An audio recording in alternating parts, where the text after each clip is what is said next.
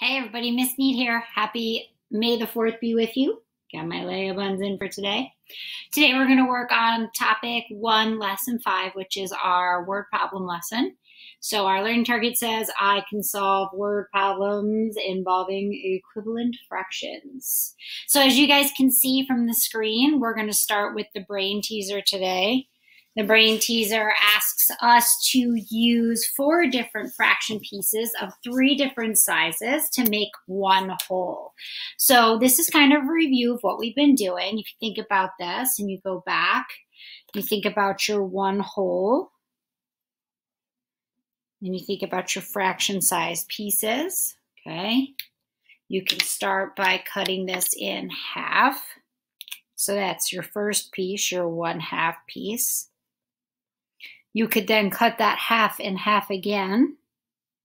These are each 1/4, because 1/4, 1/4. If I cut this one in half, I could make 4. So this would be 1/4. Okay. And then I have to use 4 pieces total. I've only used 2. So if I cut this one in half, half of a 1/4 is an 1/8. And I could use 2 1/8 pieces. I've now used 3 different pieces, or 3 different fractions, I apologize, and 4 different pieces, so I've met the brain teaser. You guys could recreate this in a multitude of different ways. No one says you have to start with a half. You could start with a 1/4, you could start with an 1/8, you could start with a 1/16. But I like to start larger and go smaller as I keep breaking my pieces down to create those equivalents. So there's your brain teaser. This is going to go along with what we're doing today, because if you think about what we've been working on, we've really been using models to connect our ideas of equivalent fractions. So if I look here at 1/4 and I look at 3/16, I can see from the model that 1/4 is larger, but when I prove why that is, I think about my equivalent fractions and I go to that 1/4 and I say, okay, I need the same denominator as that 16ths, because I can't compare things that don't have a common denominator. So I say to myself, 1/4 times what over what would give me a denominator of 16. Move that into the screen so you guys can see a little better.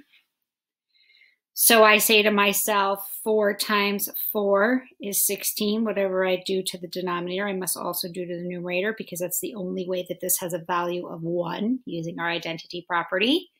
So 1 times 4 is 4. And I know that 4/16 is larger than 3/16, which is why 1/4 is larger than 3/16. So that's really what we've been working on, using our equivalents, comparing fractions, making wholes. Now today, we're going to be looking at the idea of problem solving. And what you're looking at on the screen here is you're actually looking at a balance scale. So this is a balance scale right here. So if I grab my little pen tool, I'm going to grab a color you guys can see. This is the balance part of my scale right here. This is where it stands. This side of my scale, which I'm going to color purple, has to be balanced in value to this side of my scale. So I want those 2 sides to be balanced. So 1/2 has to be equivalent to whatever all of these fractions are together. So if we think about this together, we think about what we know about equivalent fractions, we're going to look right away and say, okay, what's the denominator that I need to be looking at? Oh, right, I need to be looking at a denominator of 8. These have a denominator 8, which means I need an equivalent fraction that has a denominator of what? It's going to need to have a denominator of 8. So if I come over here, I'm going to use my board here, a little easier than writing. If I say to myself, 1/2 now has to have a denominator of 8, what am I going to do to that 1/2 to give me that? 2 times what? It's going to give me 8. 2 times 4. Again, whatever I do the denominator, I do to the numerator. 1 times 4 is 4, so 4/8.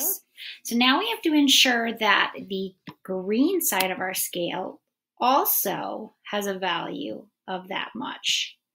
So we are going to look at 1/8 plus what plus 2/8 is going to give us 4/8. So there's the easy part for us, right? That part is easy. We know if the denominators are the same, we just add up the numerators. So we've got 1/8 plus 2/8, that's the two known parts, plus this n, which is our unknown, and we know it needs to equal 4/8. Well, 1 plus 2 is 3, and 3 plus what is 4? 1, and our denominator has to be an eighth in order to add it. So this unknown number is actually 1/8. And that's what we're looking for today. So once we find those equivalents, which we've been working on, this part of it is really easy, just adding up those fraction parts to get the new equivalent fraction that we found. So as we move on here, erase my screen. We're going to take a look at another problem together. So we've got our guided practice here. So again, we've got this side of the scale, which I can mark up with a color and say this is my purple side again. There it is, with a denominator of 16. I can mark up this side. This has a denominator of 4, which I need to find an equivalent of, with a denominator of 16. So I come back to my board here. I'm going to take my 1/4. Oh, I think we've done 1/4 to 16ths before. I think we've done this a couple times now. So 1/4 times 4/4 gives me 4/16. So if I know that it's 4/16 and I look back here, I've got 2 plus 1 is 3. 3 plus what is going to give me 4? 3 plus 1, 1 what? 1/16. So if I look here, I've got 2/16 plus 1/16 plus an unknown 16th. Oh, look at that. I put the n on top of my denominator because really I already know it has to be 16ths in order to be added.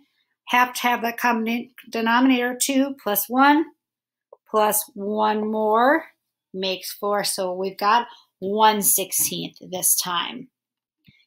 Okay, moving along again. That now takes you to your practice pages.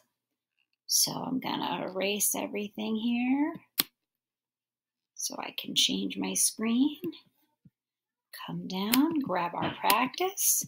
Here's our practice pages. Our practice pages, we just did the blue. We did number 1. You've got numbers 2, 3, 4, and the exit ticket. Again, taking the one side, finding the equivalent fraction, and then it's just adding your numerators once you've found that equivalent fraction. This is actually a pretty easy problem solving for us with as difficult types of questions as we've been using in the past. So work really hard on this. Remember, I'm here. We can have a Google Meet if you need it. Just let me know, though. I'm here for you guys, and I'll see you soon. Bye.